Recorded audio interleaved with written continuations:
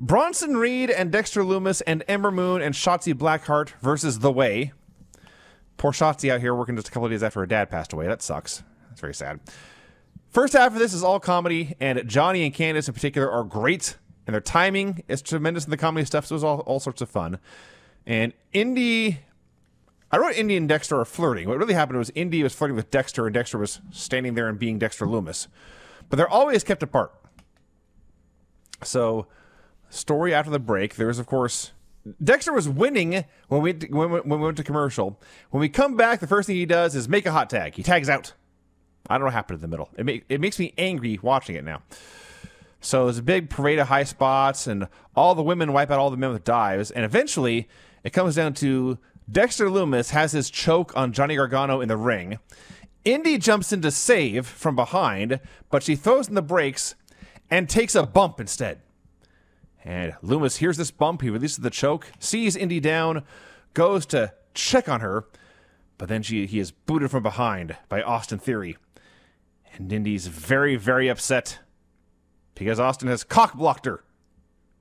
And I looked this up to see if there's actually a female equivalent for this term, but essentially there's still a cock there, it's still being blocked. So it's still there. But I also saw one suggestion of beaver dam. She was beaver damned. That also works.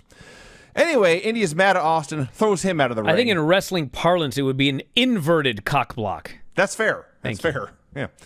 So she tries it again, takes another bump, and this time it works. And Lumis cradles her in his arms like the creature from the Black Lagoon and carries her away. And Indy, at the very last second as they disappear at the stage, she lifts her head, smiles, and winks. The most personality she has ever shown. You ever watched an action movie or...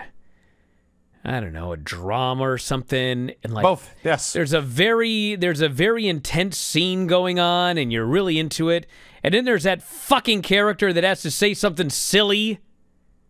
Sure, yes. And you're like, fuck that guy. Why do we have to have this dumb shit? Why do you have to have Jar Jar Binks in this fucking movie?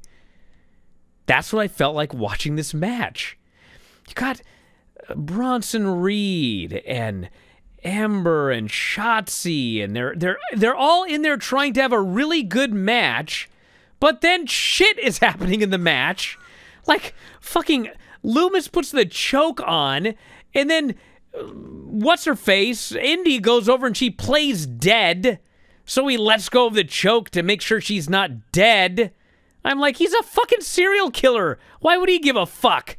Unless this is a really creepy storyline. I'm just watching this, and I'm thinking... what the fuck? Like, what? It's your big chance on Tuesday! Hey, AEW fans, look what we got over on this channel. You never watched our show? Well, now's your big chance.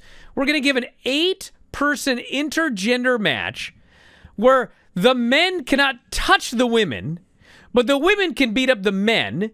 We're going to have a comedy, like some fucking moron on our board. God bless the guy, but he's an idiot.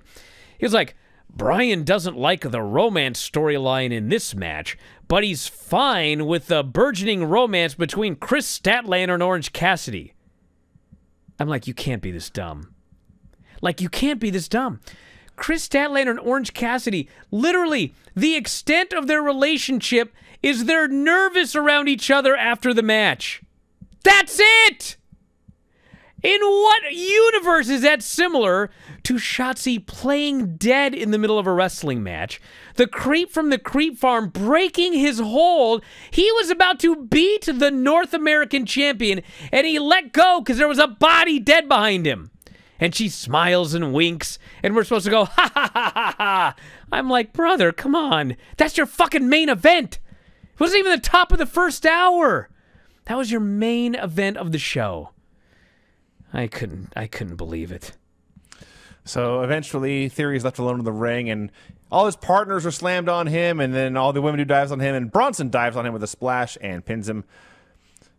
I thought it was goofy fun. Bronson's in there working his ass off. Yes. And there's fucking comedy going on, and bodies being carried away by the fucking creep from the Black Lagoon. But once they left, at least then they got serious again after that. Vinny, it was lighthearted frivolity, okay?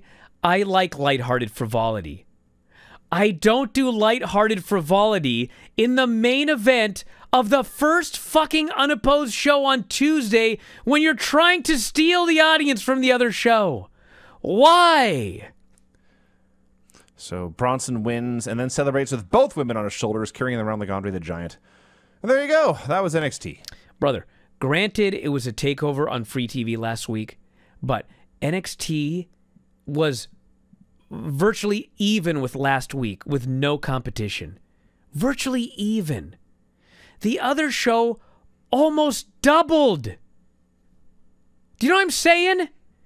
This is your fucking chance.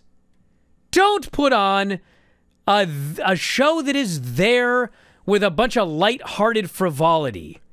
Try to capture those fans. If you're a big fan of these video clips here on YouTube, you're missing out on full-length shows. Down there on the bottom right-hand side of the screen, click that join button, and when you sign up, you'll have full access to all of the shows that we've got up on YouTube, over 300 at current count. Wrestling Observer Live, The Bryan and Vinny Show, and Figure 4 Daily with Filthy Tom Lawler and Lance Storm. Hit the join button, sign up today. You can also click subscribe, and you'll always be alerted as to when new shows and clips are available.